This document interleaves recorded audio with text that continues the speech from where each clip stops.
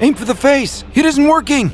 The Special Forces team opened fire on the strange creature in front of them. It was like nothing they had ever seen before, and no briefing can prepare you for what it will be like when you parachute into the middle of a fight against a gigantic, half-train, half-spider that seems to have no purpose except to kill. And it was succeeding in that. The train demon swung its powerful metallic legs, taking out one team member after another. As more and more of the squad landed, decked out in their tactical gear and equipped with the latest and high-tech weaponry, the fighting intensified. Grenades were tossed and exploded in a shower of shrapnel and smoke. A Gatling gun roared as it spun up to unleash hundreds of rounds. The tide of battle seemed to be turning in favor of the Spec Ops team. The creature was being pushed back. It roared as they unloaded everything they had on it. As soon as a gun would run out of ammo, the magazine would be dropped, a new one would be slapped in to take its place, and the shooting would continue. Hundreds of rounds of ammunition were dumped into the train, and it started to show signs of slowing down. More of the team landed with their parachutes, took out their weapons, and fired. The train howled in a mix of rage and pain before collapsing to the ground. It was dead. They had killed the monster. Was that it? In their briefing, they had been told the foe they would face was gigantic. This bizarre hybrid was big, but nowhere near what had been described. Barely half the size, in fact. Unless their intel was wrong. Then that could only mean one thing. There were more of these out there, and at least one that was much, much bigger. The Special Forces team didn't have much time to discuss it, but they soon got an answer to at least half of their question. There were definitely more of these spider trains on the island, and they were coming for them. An entire wave of small ones attacked. They were much smaller than the one they had just fought, barely the size of small dogs, but they were fast and vicious. The Special Forces team leader called out to reload and get ready for another fight, and the team assumed tactical positions. The horde of small spider trains rushed in towards the team and were met with a concentrated blast of gunfire. These small ones went down much easier. It seemed their exteriors weren't as hardened as the larger ones, but there were so many of them, and they just kept on coming and coming. Through sheer force of numbers, they were able to keep pushing up closer and closer to the squad, and soon, one soldier was overwhelmed by a dozen of the creatures. They kept fighting back, though, and eventually the wave subsided. The only thing left was a pile of small spider trains forming a ring around the soldiers. What was happening on this island? They had been sent here with a very specific mission: identify the threat that had destroyed an entire Coast Guard vessel and neutralize it. From grainy footage broadcast from the ship before it had been destroyed, the Special Forces team had gotten a glimpse of their foe. A living train with 8 powerful legs and the twisted, smiling face of a demon. Satellite photos taken at the time of the attack showed that the enormous creature had headed towards a cave in a mountain after taking out the ship. A separate reconnaissance team had parachuted in closer to the cave entrance, while the assault team was directed to secure the rest of the island. Now, with a break in the action, they attempted to radio the other team. The reconnaissance team leader's radio crackled to life. They relayed their position back to the assault team. They had entered the cave in the mountainside and were progressing through the tunnels. They hadn't encountered anything yet, but... wait, no. The assault team listened as the sounds of gunfire came over the radio. What was happening? The recon leader came back on the radio. They had encountered some of the creatures, but they were able to fight them off. They had been small, almost like they weren't fully formed yet. The reconnaissance team pressed on, stepping over the small spider trains they had killed, and made their way deeper into the cave system. The narrow tunnel they were in opened up into a large chamber. It was so big that even their powerful flashlights didn't light up the far end. Their mission was to find the source of these monsters, and as far as they could tell, this was where they were coming from. They continued on, keeping the assault team informed of their progress over the radio, until suddenly, the radio went silent. "Recon team, are you there? What do you see? Over." No response. "What is your status? Repeat, what is your status?" Suddenly a voice came through the radio, but the recon leader told them to shut up, not to make a sound. It was unclear if that message was meant for the radio or for the rest of the recon team. What definitely wasn't intended was the scream that followed. More screams, more gunfire, and then a horrible, unnatural, guttural roar came over the radio. "Retreat! Retreat!" The recon team started to run back the way they had come, stumbling through the dark cavern as something in the dark chased after them. Something very, very big. "What is it? What do you see?" asked the assault team. "It's huge! It's..." But then the radio went dead.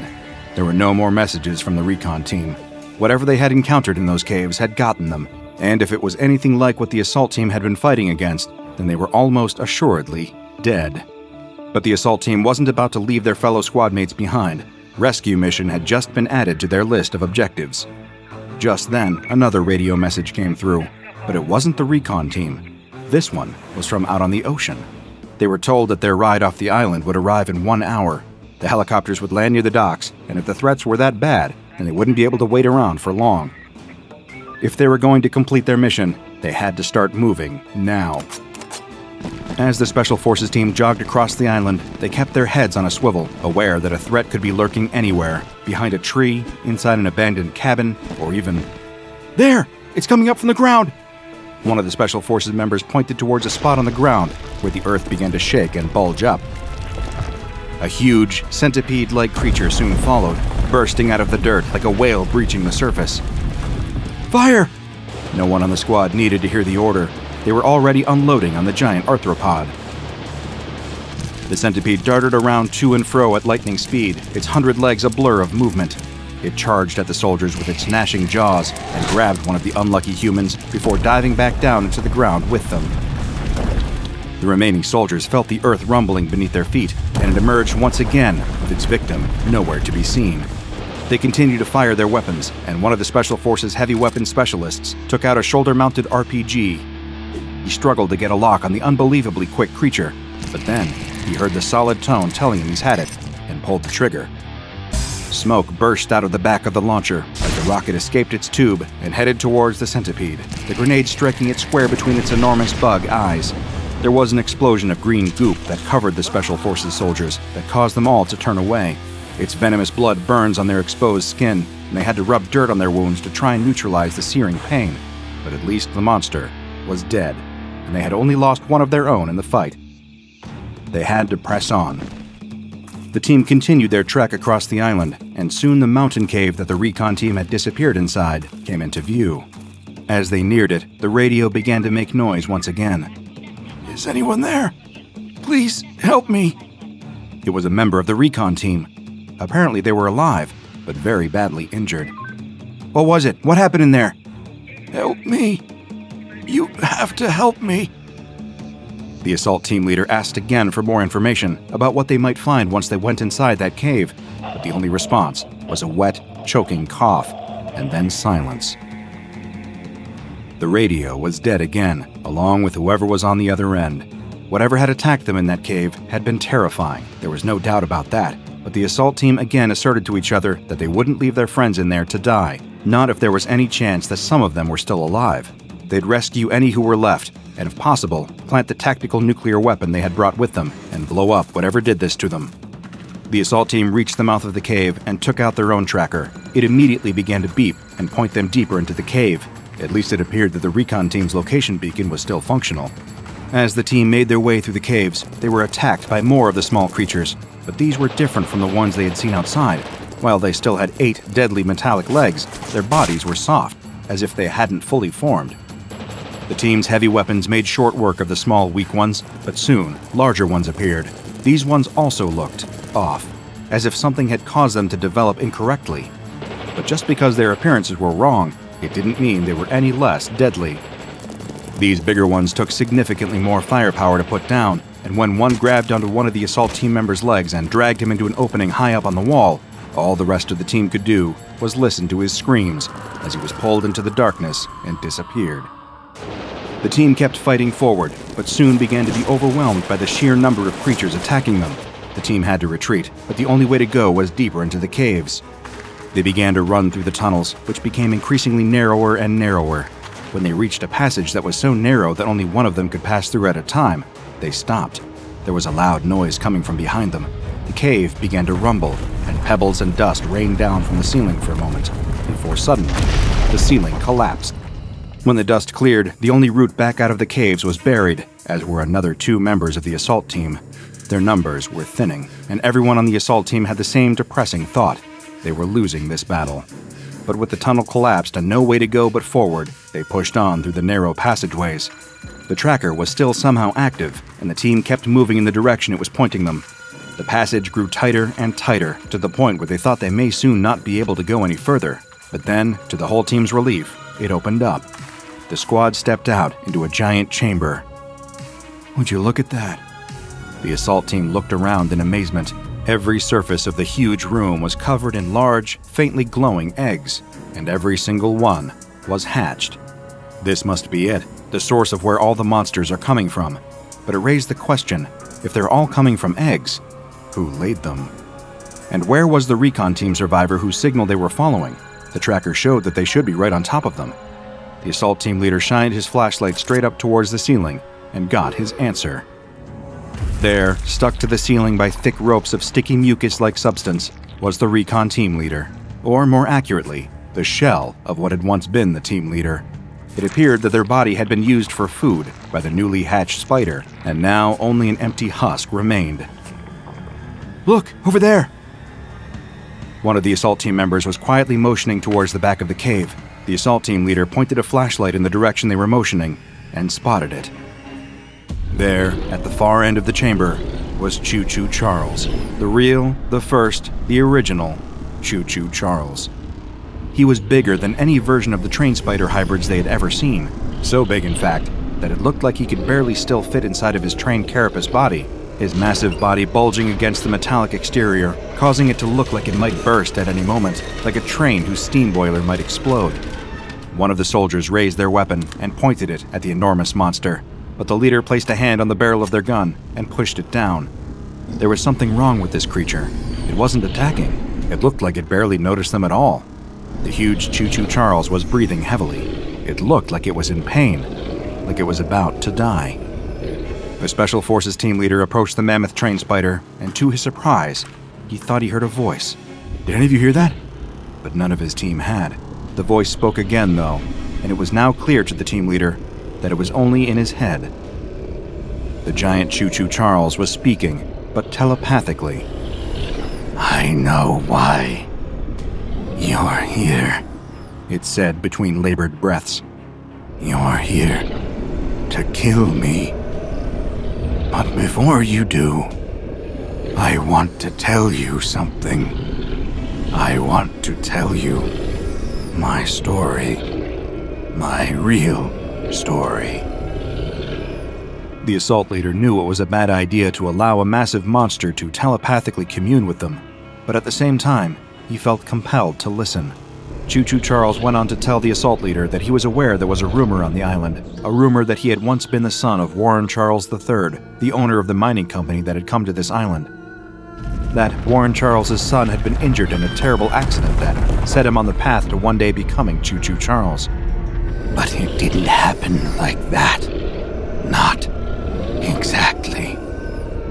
It was true that Warren Charles III had come to the island. There, his miners began to dig, using the natural cave system of the island as the basis for their mine. The miners dug down deeper and deeper and deeper, but they dug too greedily and too deep. There, far below the surface, they found something.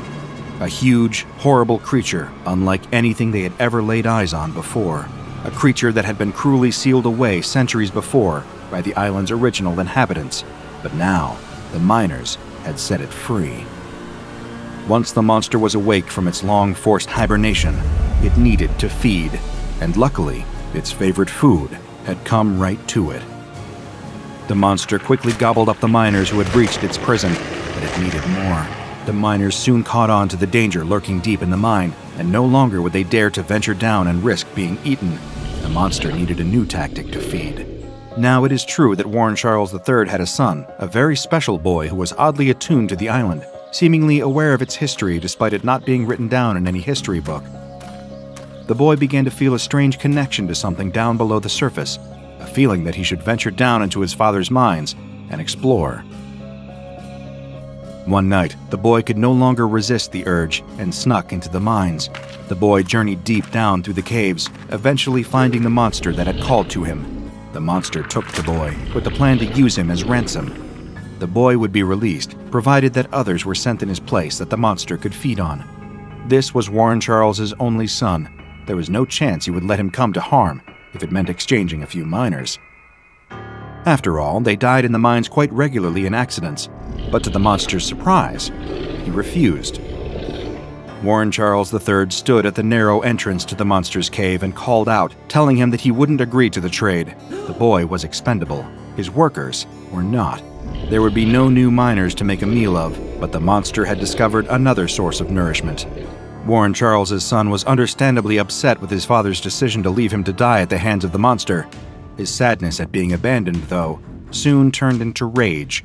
Rage at his father. Rage at the entire mining operation. Rage at the entire human race. The monster recognized this burning, seething hatred inside the boy and found that it was the only source of sustenance it needed. The monster absorbed more and more of the boy's anger, growing even bigger and stronger. With his new strength, the monster was able to fully burst free from the cave prison. It saw a piece of Warren Charles's mining equipment, a huge train with mechanical spider legs instead of wheels, and crawled inside of it like a suit of plate armor, the train eventually fusing with the monster's own body to create a demonic, hybrid creature. No longer confined to the mines, the monster, which had been nicknamed Choo Choo Charles by the island's residents, began to terrorize those foolish enough to remain. As the monster killed more and more and grew stronger and stronger, it soon found that it had the strength to begin reproducing. It started laying eggs, and the creatures that would hatch didn't look like the original monster, but the new, half-spider, half-train that it had become. The monster continued to grow too, and soon found that it was too big to leave the cavern. But that was okay. Its children would still be able to leave and hunt, and when they killed, their power would grow, and so too would their parents. He would remain beneath the earth, and would keep getting bigger, stronger, more powerful. And he would keep laying more and more eggs, and no matter how many times the humans killed one of his children, there would always be more. And the child, the son of Warren Charles III, the one he left to die, well, he did. His anger turning back into sadness as he waited endlessly for his father to come rescue him. Why are you telling me all this? The assault leader was confused by what the creature could possibly hope to gain by revealing its full history. Was it some kind of trick or a trap? No. It's much more simple than that. I only wanted someone to know my story. But it won't matter, because now it's your turn to die. The giant version of Choo Choo Charles began to stand up on its metallic legs, the metal groaning from the strain of trying to contain whatever was inside of it. The train monster began to emit a terrible, guttural noise, and the assault team members all had to cover their ears to try and drown it out. But the groaning was soon replaced by the sound of metal hitting the cave walls. Rivets were popping out of the train and shooting out like bullets. The assault team dropped to the ground and covered their heads to take cover as the spider-trained body exploded in a hail of metallic shrapnel. When the assault team looked up, the train creature was no longer there. Standing in its place was an enormous creature that seemed to be made entirely out of fire, a demon with 8 glowing hot legs of lava. This was the creature's final form. It hadn't been dying, it was evolving. The demon attacked, and the assault team fought back. They raced around the cavern and took firing positions, but their bullets appeared to have no effect on the creature. It swiped at them with its flaming appendages and took out one soldier after another, flinging their smoking, smoldering corpses across the room. The assault team leader took cover behind a clutch of hatched eggs and tried to radio for help, but there was no signal this deep underground. He then heard a strange sound. It was a voice, a little boy's voice. It was Charles, the actual original Charles, Warren Charles IV. Somehow, against all odds, he was still alive. He couldn't remember how long he had been down in this cave, the demon feeding off of his sadness and fear, but now, after seeing the bravery that the soldiers showed by coming down there to rescue one of their own, he wasn't afraid anymore. As the demon continued fighting against the soldiers, the boy told the leader that he knows how to destroy it. He needed a weapon that was very powerful, and then he could use his connection to the demon to feed it to him. The leader knew just the thing, the tactical nuke. He told the boy to wait there and darted across the room to where their demolition expert was still alive and taking cover. He brought him back to the boy and explained the plan. The boy told him that they should arm the weapon, and then leave him alone to take it to the demon, their connection forged after so long, meaning that it wouldn't attack him. The boy also knew something else, a way out of the cave. There was a secret tunnel hidden behind a clutch of eggs. The soldiers could take it, and it would lead them right back to the surface. The assault leader told the boy no, that he won't allow him to sacrifice himself, but that But the boy insisted. There was truly no other way, and the leader had no choice but to allow it. The demolition expert began the arming procedure, but the demon spotted him before he could finish. He charged forward and grabbed the demolition expert with his burning spider arm, lifting him high up in the air before slamming him down into the ground in a shower of ash and sparks. The leader grabbed both the boy and the bomb and ran across the room, ducking behind some rocks to finish the arming procedure. When he completed his task, a light on the tactical nuke glowed red. It was ready. Once the button was pressed, it would only be a few seconds before it detonated. The demon took out the last remaining member of the leader's squad and turned its attention towards him. Once the soldiers were gone, the demon would be free to leave the cavern, its power strong enough to burn a hole straight up through the earth to the island's surface. It would no longer be contained. "Go, now!" The boy yelled at the leader to leave. The assault leader ran towards the spot where the secret tunnel was supposed to be, as the boy, using all of his strength, held the tactical nuke up above his head. "You! Yeah, you!" The boy shouted at the demon, causing it to turn its attention towards him. He began to criticize the creature, telling it that it was weak and pathetic, sending its own children to fight and die for it, while it hid down in a cave, feeding off of a little boy. It wasn't a powerful demon. It was a sad, miserable wretch that deserved nothing more than to spend its life in an underground prison. It never should have been woken up, and it certainly wasn't going to leave this place again. The demon was infuriated by the boy's words and began rushing towards it, its heavy legs causing the ground to shake as it kept coming for the boy. The demon was nearly on top of him, its flaming mouth opening up to eat the boy in one bite. The boy didn't move, though. He bravely stood his ground, holding the bomb above his head, preparing to press the button that would activate its final detonation sequence once the monster was close enough. But before he could press the button, the boy feels his body being grabbed and the bomb pulled away from his grip. It was a Special Forces leader. He grabbed the boy and took the bomb away from him, armed it, and tossed it up into the demon's mouth in one swift motion before sliding out of the way. In its surprise, the demon swallowed the nuclear weapon. It stood up, choking, and looking around for the boy and the soldier, but they were already nearly to the secret tunnel. The monster continued to choke as the timer on the bomb inside its body ticked down, and just as the boy and the soldier ducked into the tunnel, the bomb detonates.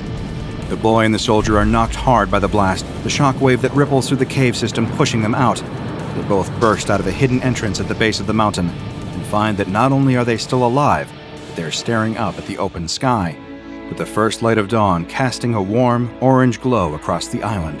The cave entrance had collapsed behind them, leaving them alone on the beach, with the only sound coming from the waves. But off in the distance, the leader spots a ship making its way towards the island.